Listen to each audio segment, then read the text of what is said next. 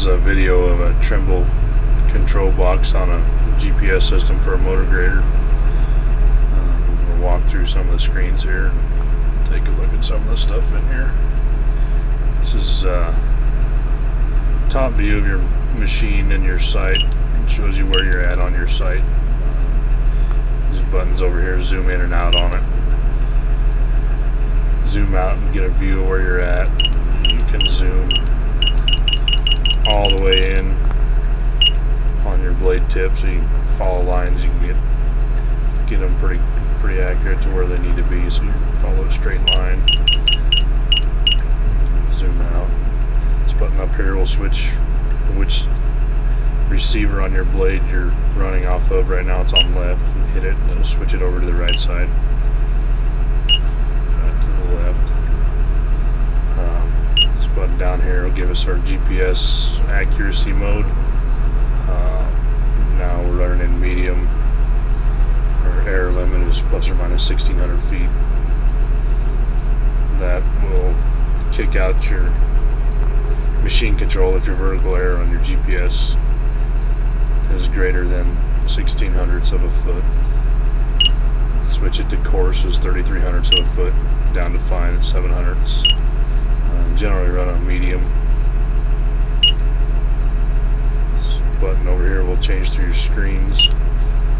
That is a cross section viewed from the back of the blade. Just basically gives you a cross section of your site. See all your slopes. That stuff on that one. This one is a side view of your machine. You can see your main fault, whether you're headed uphill or downhill. This one has got your cut left, cut right, design elevation, and what you're building to. This is your cross slope and what your moldboard is at currently. Change when you move your moldboard up or down. Change your slope. This number of satellites that you're running off of. This is our vertical GPS error, 400ths. The screen has your northing and your easting, which is your location on the project. Our design elevation, this is our actual elevation rather than our design elevation. You can also change that to read off of your left or your right side. And back to our first screen. This is a menu button. This top one here is your design. You can go into this menu and change your designs and load up whichever one you need to use. This is a vertical offset.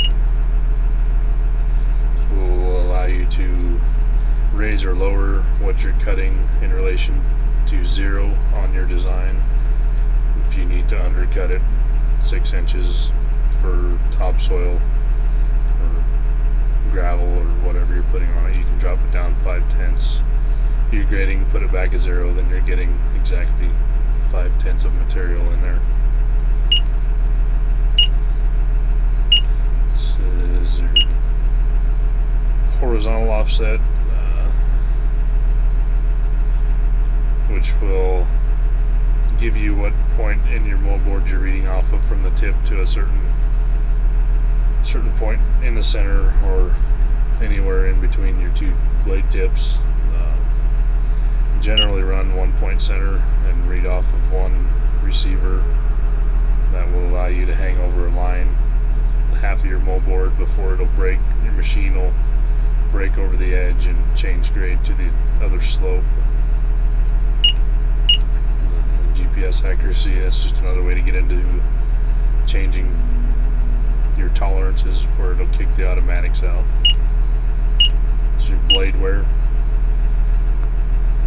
You change your distance from the center of your mounting bolts on your cutting edges as they wear down. That way your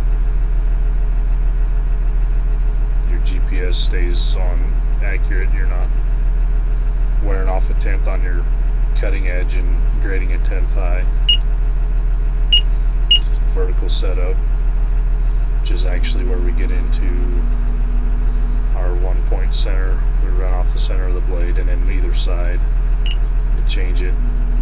We've got 1-point focus on one side or the other, or we can run 2-point tips when you're running off of both receivers. And then you can tell it yes or no to adjust to avoid overcut, so you're not undercutting on a different plane.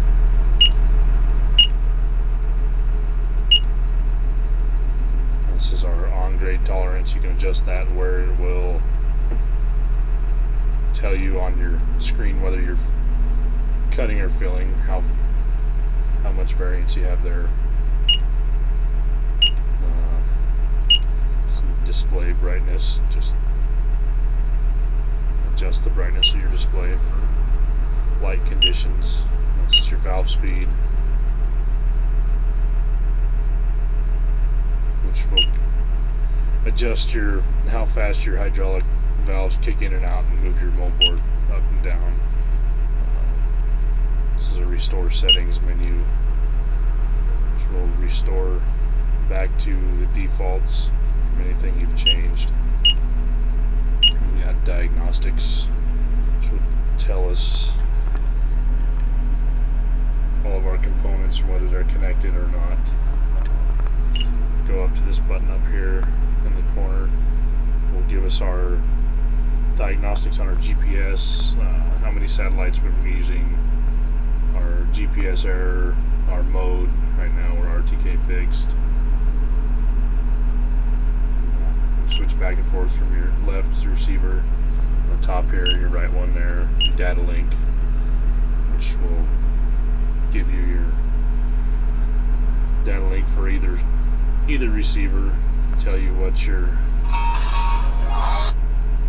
receiving, what you have received, whether you're connected or not. This button over here will give us our sky plot, which is our actual, show us where our satellites are in the sky in relation to the Earth.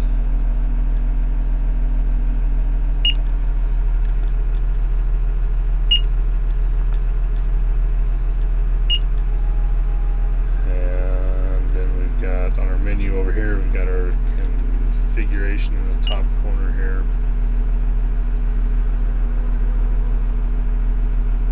which will allow us to move around our menu items. Not really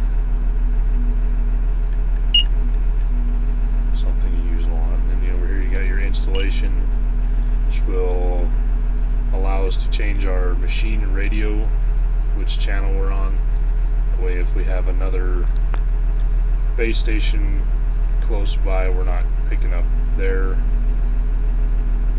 signal and screwing up our machine control. And our guidance hours tells us how many hours are on the machine. We got 1841 on this one at this point in time.